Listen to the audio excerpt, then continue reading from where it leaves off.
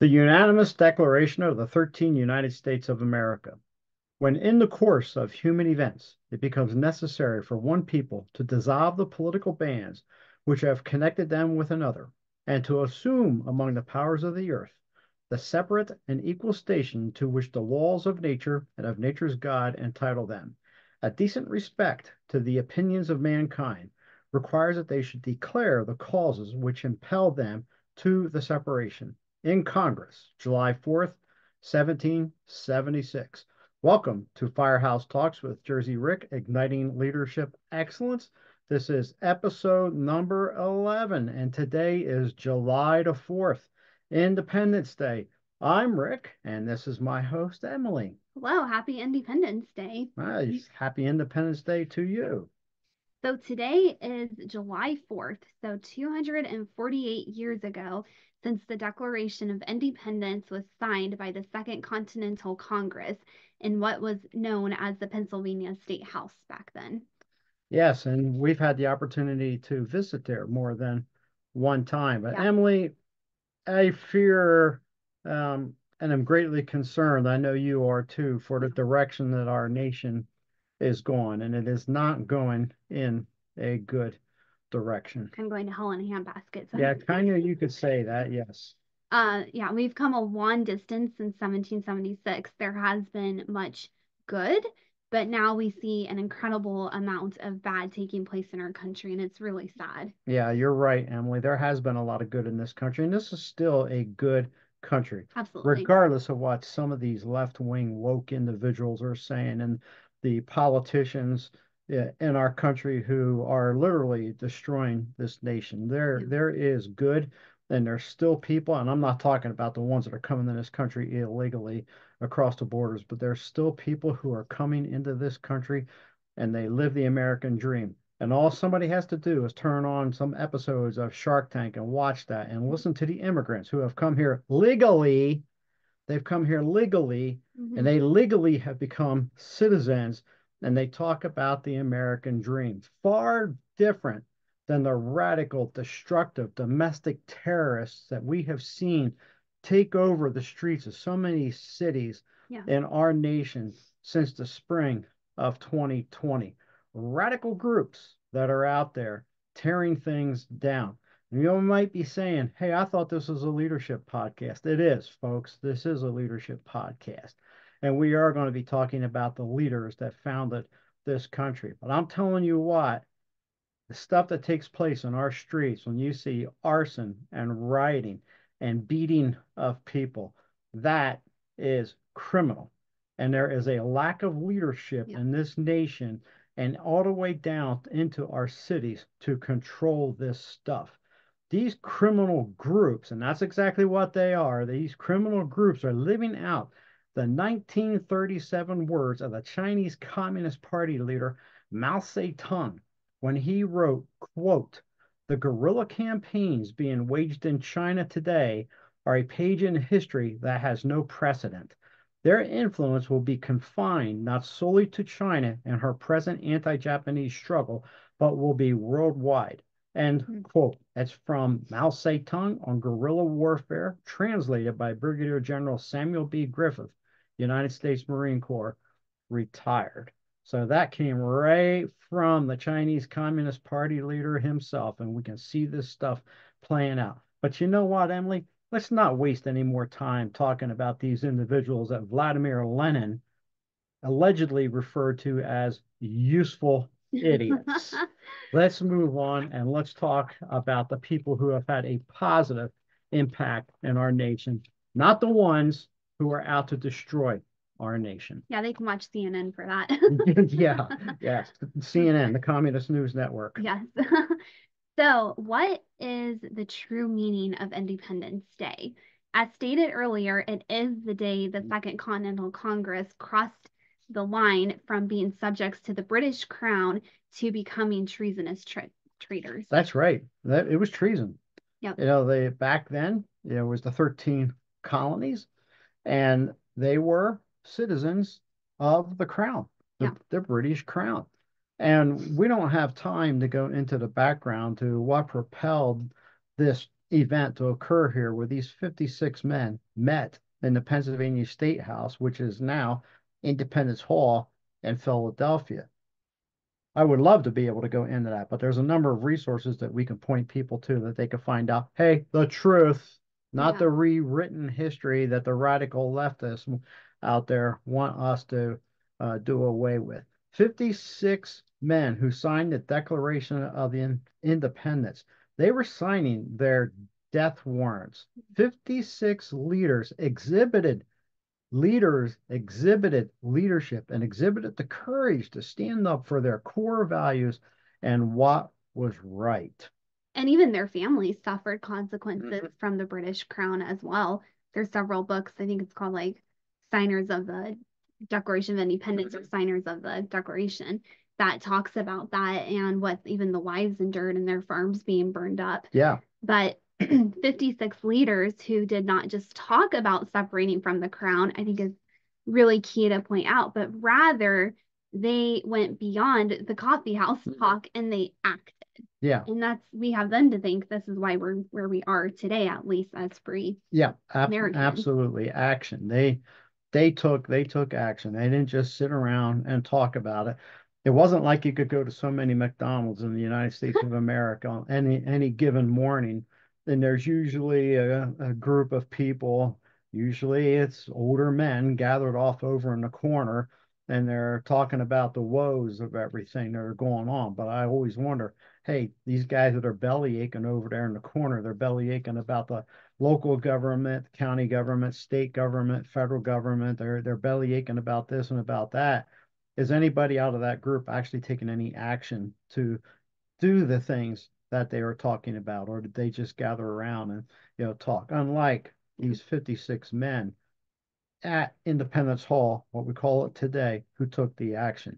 Well, I want to read a section about what happened to these 56 men from the American Story, The Beginnings by David Barton and Tim Barton. And for those of you who are watching on YouTube, that's the cover of the book.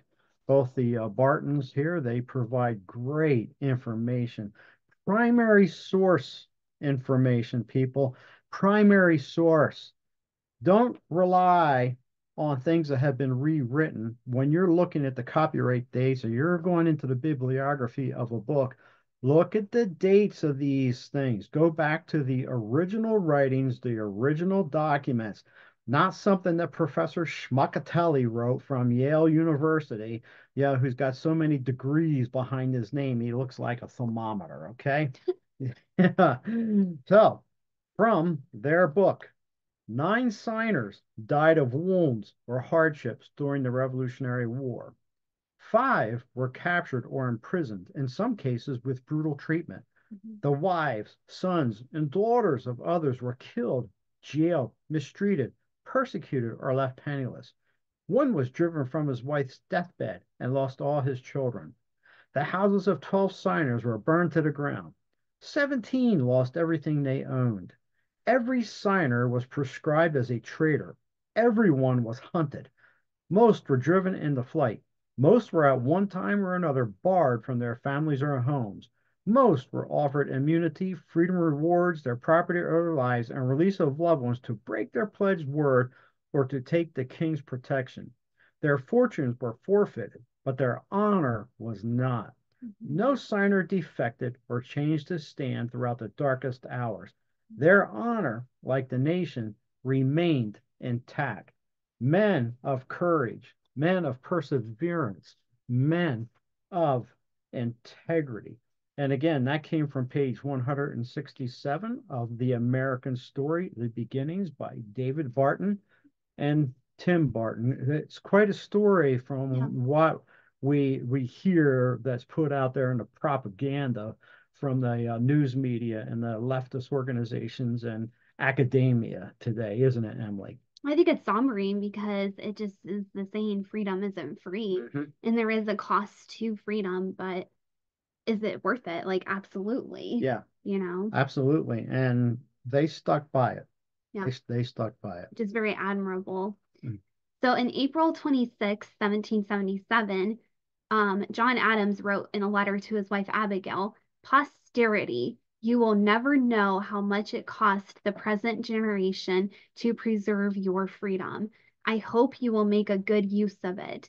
If you do not, I shall repent in heaven that I ever too hath the pains to preserve it. Yes. Hmm. So all the way back in 1777, John Adams is writing to his wife Abigail that he's hoping that this will be preserved into our future. So July 4th, yes, it's a day to be celebrated, but I think there's far too many people in this country that they think that July 4th is just merely a day to head down to the shore, head out to the beach, go up to the mountains, fire up the barbecue grill, get drunk and shoot off fireworks, which, Yeah. by the way, alcohol and fireworks is never, excuse me, is never a good combination. And all those years I spent as a firefighter, I definitely saw the results of that. It brings out an incredible stupid factor. One of the busiest And days of the year. yeah, As yeah, they can say. and yeah, it was. Yeah, it really was one of the busiest days of the year for us and the fire department. But again, John Adams in the Federalist Papers, he wrote that July 4th is a day to, quote, be celebrated by succeeding generations as the day of deliverance by solemn acts of devotion to God Almighty. Hmm. End quote. Yes, God, much to the chagrin and Chagrin. chagrin like, and constant propaganda to the left, our nation was founded on Judeo-Christian principles. Yes, absolutely. Does that mean that the United States is now or was ever a Christian nation? No. Mm-mm. No, the country was founded on those Judeo-Christian foundations, but for this nation to purely be a Christian nation, I believe, then that would indicate that the clear majority of the country, everybody would be Christians, would be believers in Jesus Christ, Yeah. and that simply has not been the case. We have seen a steady decline over the years, with the number of Christians in this country and an increase in the number of people who are anti-Christian. And Yeah. also here recently, the number of people disturbing things that we have seen in this country, the anti-Semitism, the anti-Jewish attitudes that are taking place in this nation. Hey, people, you're listening to this? That ought to scare the living daylights out of you. Pick up a good history book and see what happened in Nazi Germany in the 1930s. There's too many similarities Yeah. occurring today compared to then. I was reading The Rise and Fall of the Third Reich, and there's so many places in the margins I have written, yep, this has happened here, this has happened here, 2020, so forth and so on, like that. Emily, what do we got to add to that? Well, it's the satanic agenda Mhm, for sure.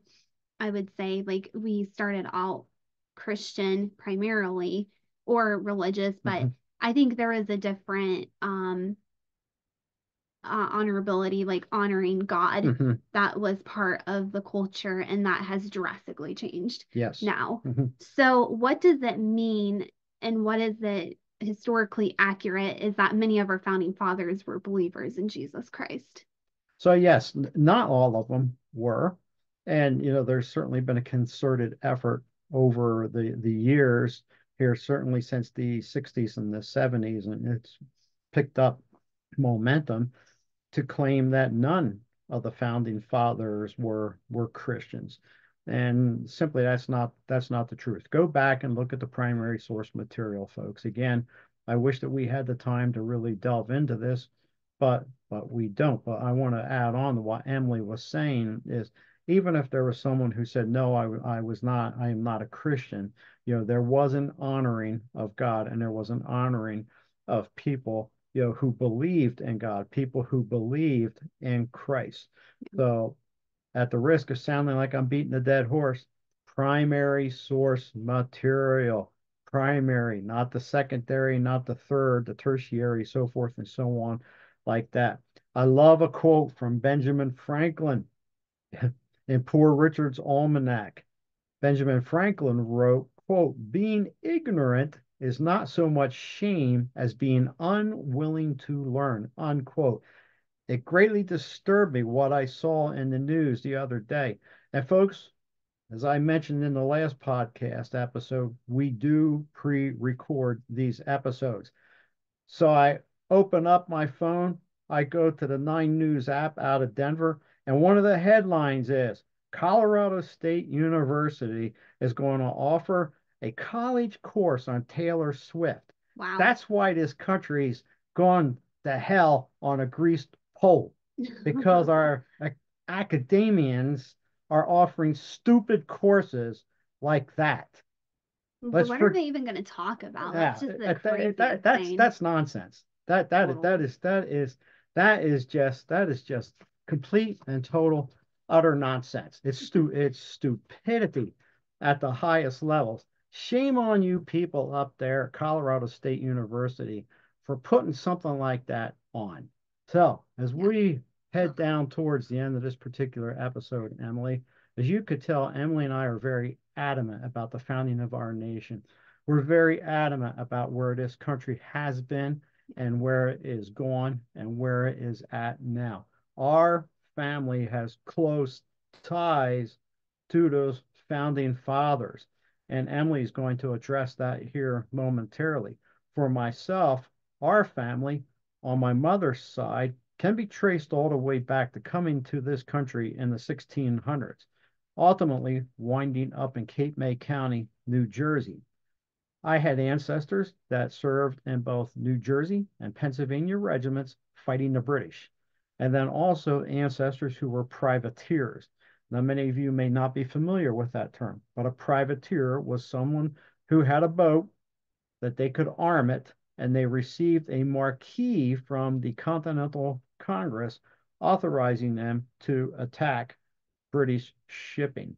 Yes, the British, they said yes, that's legalized piracy, but they were doing the same thing as well. So we've got those ties that go all the way back. And from a military history standpoint, Yeah. that's where service in the military started on my side of the family and has continued on the way up to this modern era to where my nephews were serving in the military. But Emily, talk about the family connection from your mom and my wife to the signers of the Declaration of Independence. Yeah, on mom's side, there is an ancestor. His name is Francis. I can never Francis remember. Lewis. Francis Liz.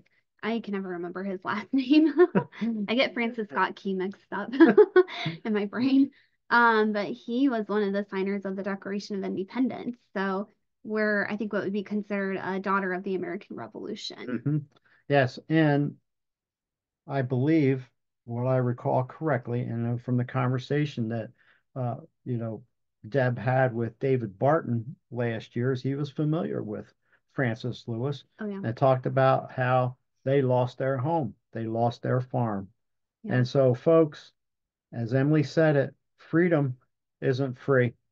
There's people that have stood up for what is right. There's people who have stood up.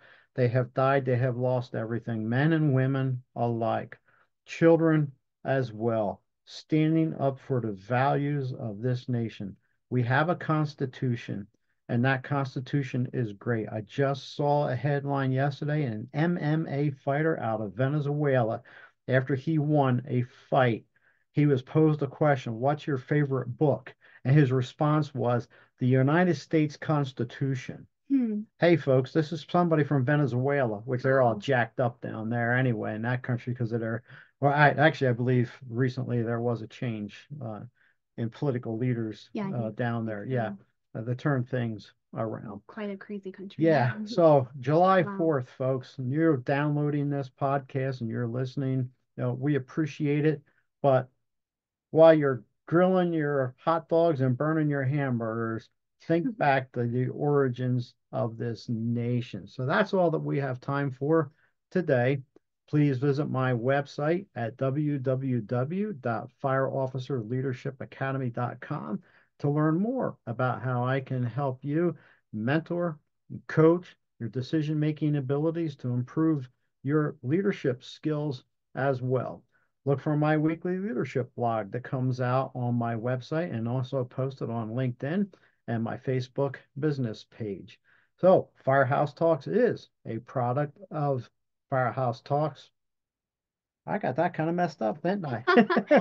Firehouse Talks with Jersey Rick, Igniting Leadership Excellence, is a product of the Fire Officer Leadership Academy. Hey, and I'm not gonna edit that out, people. You know, Emily and I are real and we're genuine. And the only thing that I edit out or is a little bleep at the beginning of these things from the way it records, and then I edit in the music. Other than Yeah, that, hey, you're getting Rick and the real Emily raw. raw. Yeah, you're getting it raw. So thank you for listening and thank you for watching. Thank you for supporting us and thank you for the feedback that we have been getting. So until next time, we'll see you later. Bye.